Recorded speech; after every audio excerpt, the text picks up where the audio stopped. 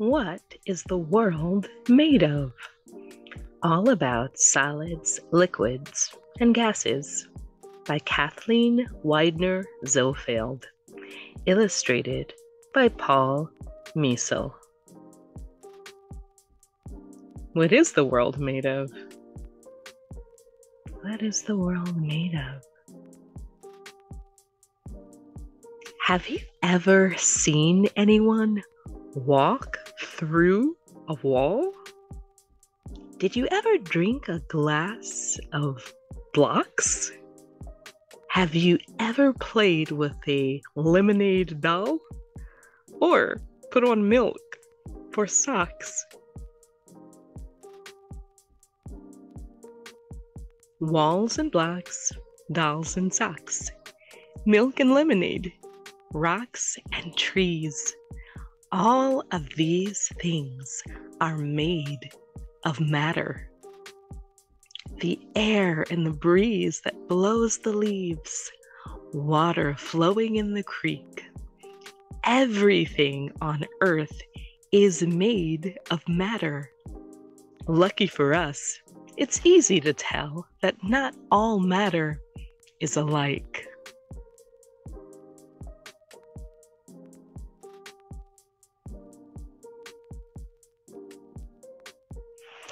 Matter comes in 3 states. It can be solid, liquid, or gas. Walls and blocks and socks are solids. Milk and lemonade and water are liquids. The air you breathe is a gas. Some solids are hard and some are soft, but all solids hold their shape unless you do something to change them. A wooden block is hard. You can push it and pull it and squeeze it. If your baby brother pounds it with his toy truck, it may chip or break, but then the broken pieces will hold their shapes.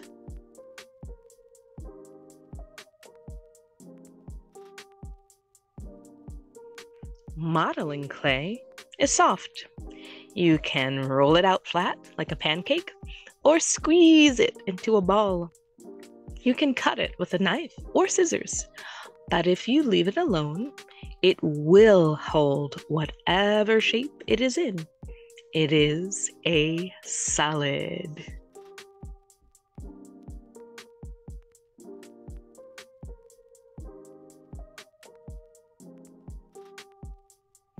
Liquids have no shape. You pour a glass of milk for your little sister, and the milk takes on the shape of the glass. If she knocks it over, the milk spreads out on the tabletop. It flows over the edge like a waterfall. It drips and spatters on the floor. Milk is not round or square. It has no shape at all. And liquids can be thick like a milkshake or thin like water. They can feel slippery like cooking oil or sticky like maple syrup. But all liquids can be poured, and all liquids take on the shape of whatever they are in.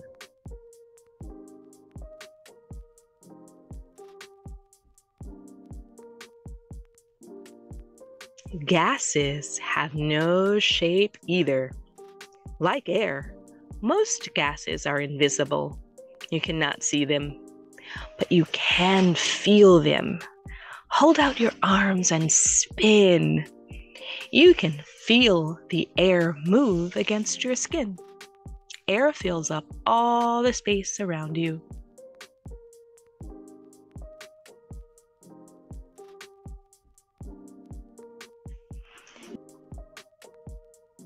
Gases spread out to fill up any container they are in, no matter how big.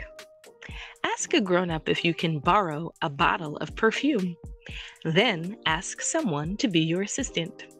Go into a room and close all the doors and windows. Stand in one corner and have your assistant stand in the opposite corner. Open the bottle and wave it around gently.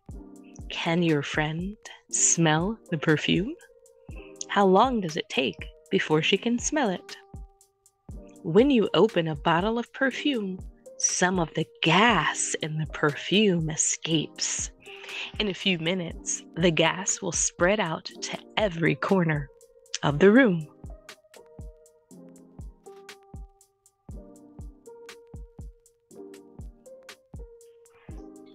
Water is a special type of matter that can change easily from a liquid to a gas. It can also change easily from a liquid to a solid and back again. When matter changes form, we say it is changing its state. A change in temperature is one of the reasons why matter changes its state. Whenever you make ice cubes, you are changing water from a liquid to a solid state.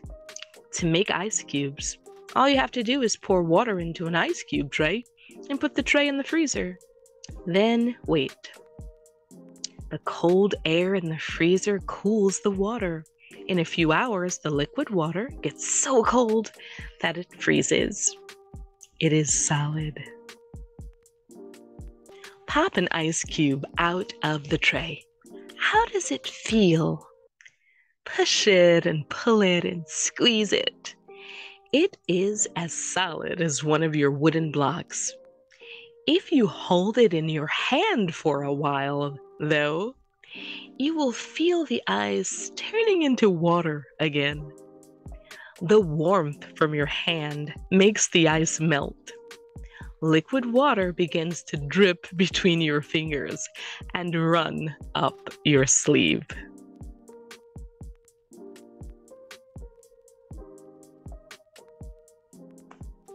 With a grown-up's help, you can watch water turning from a liquid to a gas state.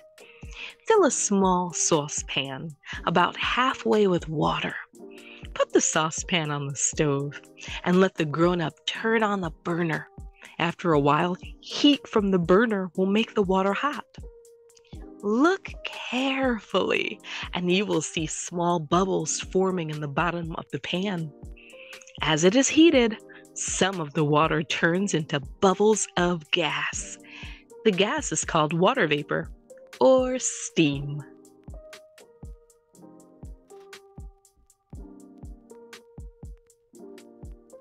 Soon the bubbles begin to rise and pop.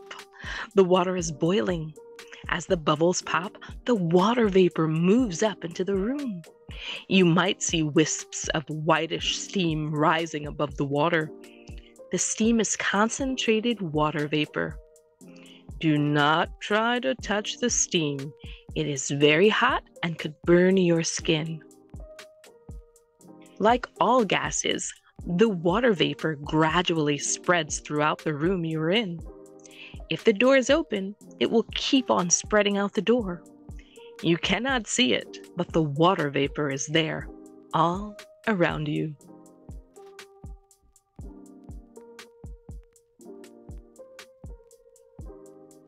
If you want to see it again, you have to change it back into water. Fill a drinking glass with water and ice cubes. This works better if you break the cubes into small pieces. Make sure the outside of the glass is dry. Before long, you will see droplets of water forming on the outside of the glass. The ice makes the glass cold. The cold glass cools the water vapor that is in the air next to it. As the water vapor cools, it turns back into liquid water again. It gathers in drops on the outside of the glass.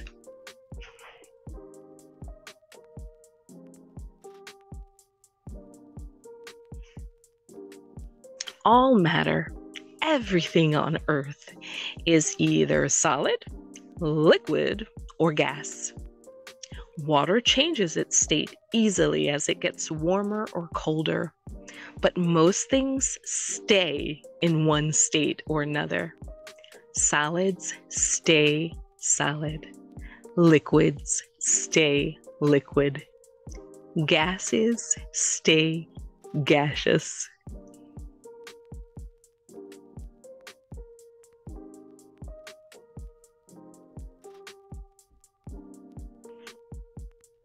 And it's a good thing they do. Can you imagine a world where your toys melt when it gets too hot? Where the walls of your house turn into hazy gas and animals just walk in and out as they please? A place where on cold days you have to swim through the air and where everything you'd like to drink is hard as a block. What a crazy world it would be.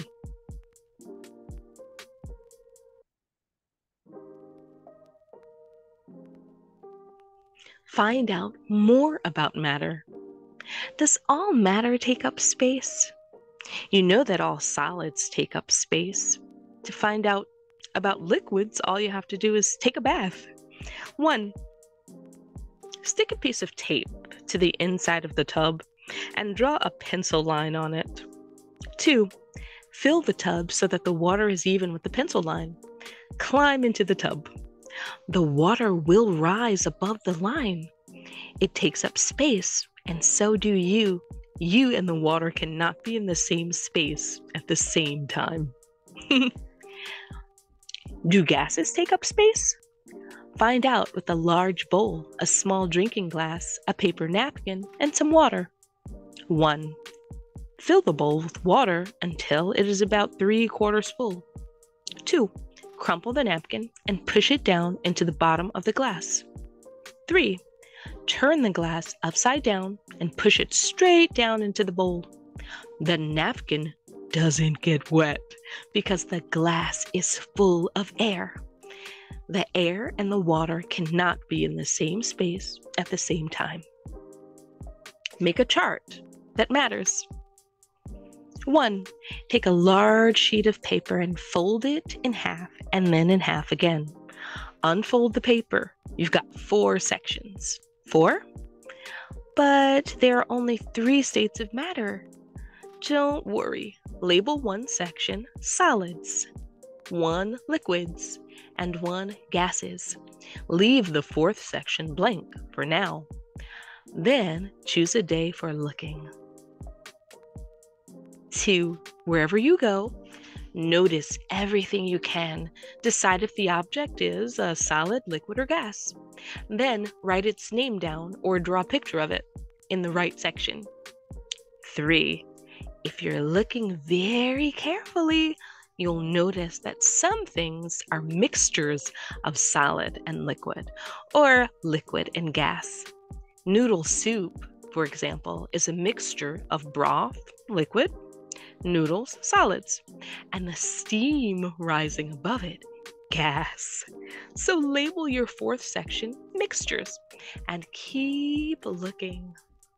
I do hope that you enjoyed this book. I'll see you next time. Bye.